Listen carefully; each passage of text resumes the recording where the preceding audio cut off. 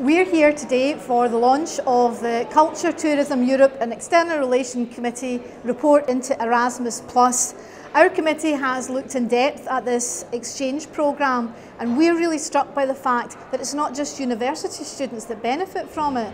It's youth groups, disadvantaged young people, apprentices. They've all had the chance to have life-transforming experience by visiting and working in another country. That could be anything from learning hairdressing in Spain to doing a football apprenticeship in Portugal. It's absolutely vital that as Brexit proceeds, the UK government find a way to ensure that we continue to participate fully in the Erasmus+ programme.